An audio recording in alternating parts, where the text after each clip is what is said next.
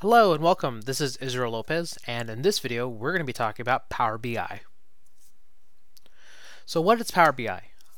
Power BI is a really kind of a neat analysis platform, I guess is the best way I could call it, or business intelligence platform. It was originally an Excel plugin back in Excel 2013. I had played with it many times before, but I wasn't quite sure how to use it in other instances because it was kind of all stuck in Excel.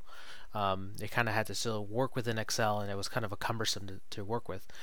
But nowadays, it's entirely own platform and solution. You don't have to use Excel along with it. Actually, you don't even have to have Excel installed to work with Power BI.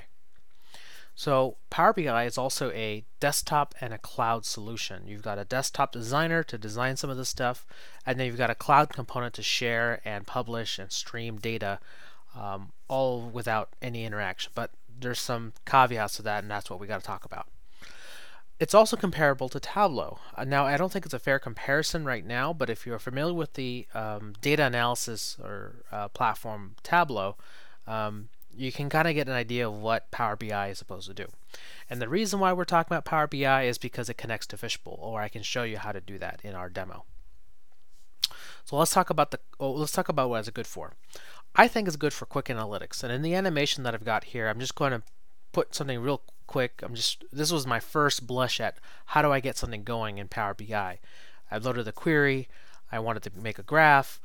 Maybe I want to get a heat map of states and things like that, and boom, right there, I've got something to work with. I think it's great for like single user dashboards. Maybe you've got an analyst or somebody internal, and you need to put something real quick together for decision making, and this is what would be fantastic to use for. But in my opinion, I'm not going to give it the full shake right now. I still think it's probably only good for basic analysis, and you'll probably find out why when I get to that. Let's talk about the cloud component. The cloud component, PowerBI.com, you get an account. As far as I can tell, it's free. Haven't quite figured out the subscription model on this or how Microsoft's going to be making money on it. And that's where you publish your workbooks to your organization, and you're going to be updating it in some way and things like that. That's the idea, at least. Unfortunately, though, I haven't figured out how to do the live refresh for Fishbowl just yet. There is a gateway component that allows you to publish data in and out of an enterprise environment, like a server, out to PowerBI.com, and it seems to only work for Microsoft SQL servers. The other way you could have done it is if you wanted to publish uploaded files to Power BI, then you'd drive your analysis off of those files. Again, not the easiest thing because I haven't quite figured out how to make this automated, but unfortunately that's what it is. We'll be going into that briefly in the demo that I've got. So enough talking about theory and things like that. I know you want to see the demo, so let's get right into it. So Power BI comes as a desktop application, and it's kind of neat. I think it's got some really neat technology inside of it. It's got a database engine that allows for in-memory processing of large data sets, and you can load data like files and things like that and kind of mash them together. But in this case, we're just going to connect to Fishbowl. So let's get started. So we're going to click on the Get Data option,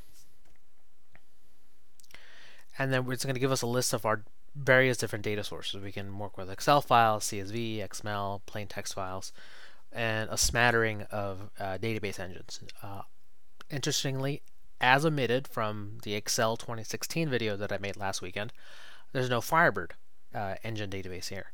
But that's not a big problem. We just scroll down the list and we find this ODBC option. Now I have another video on how to set up ODBC. I'll put that up here on the card so you can click off there, figure out how to set that up, and then come back. Next part when you're doing ODBC is you need to set up a data source name. Power BI is really interesting because it's not a 32-bit application. It's a 64-bit application. I only learned that because when I went through this list, my Fishbowl data source name was not here. On Windows, 32-bit applications and 64-bit applications have to connect to ODBC drivers separately. They have to be the same. So I have a Fishbowl 64 and then I have a regular Fishbowl one to kind of separate the two and make sure things actually connect. So I'm going to click on Fishbowl 64. Next, I'm going to go down here to Advanced Options and copy and paste an Excel SQL statement that I had used previously in another video of some sample sales data. I'm going to click OK. That's going to process. It's going to go out to the Fishbowl database, pull some data out, and make a model for me. So this is the preview. I think this is the first 20 or so rows. So I've got a smattering of sales data, product data, total price, total cost, things like that. Okay, basic stuff. Let's see what we can do with it.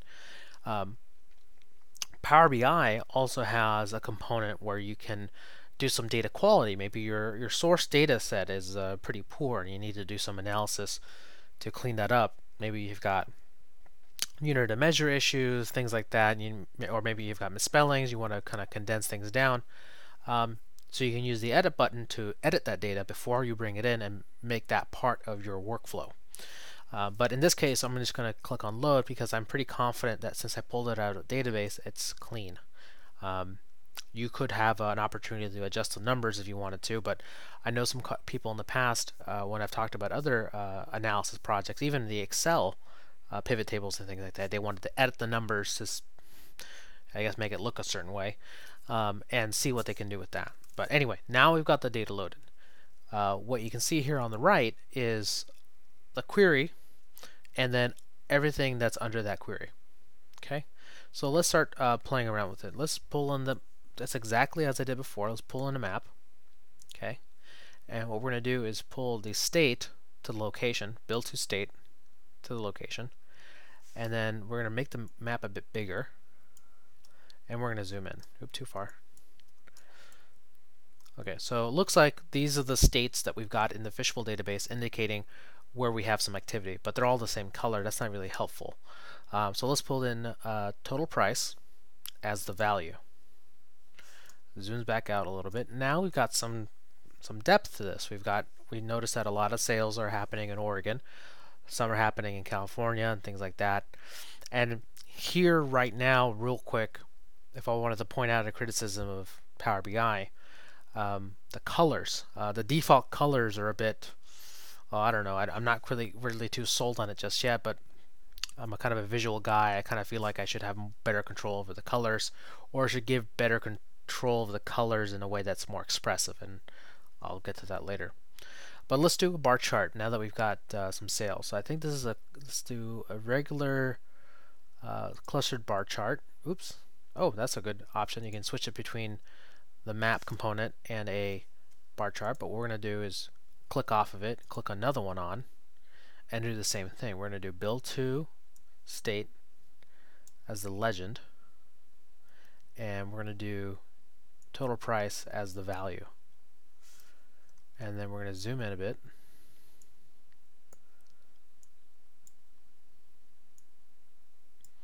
And then I'm going to click on this option. Actually, maybe I need to put that axis. There we go. That's a lot better. That makes more sense. And then I think what I want to do is sort this by total price. There you go. So now we've got some activity. So up the bat, this is where another aspect that I think Power BI has it over Tableau is this functionality right here, where you can kind of zoom into places as you can kind of click into it. Now I don't know why TS is there. Maybe that's Germany.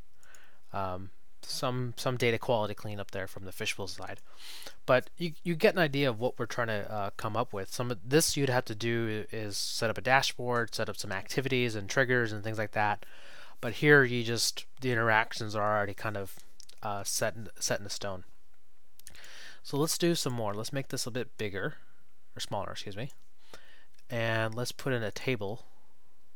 Oops. Control Z. Table of the same data. So we're going to do build to state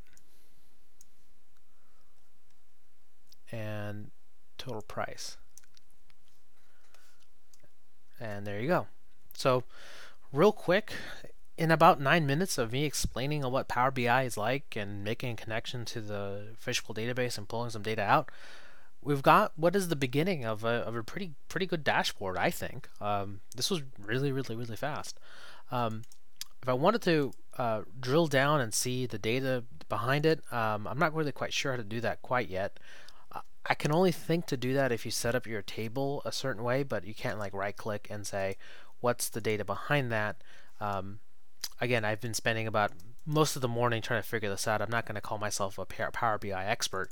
I know other people will be, but trying to figure out what I can do to make this real quick, real easy for my clients. Now, if I go to the data background, so I see the data behind there, I see the relationships behind there, and so one relationship. Nope, I'm not really sure how I can just right click and say what's behind that number.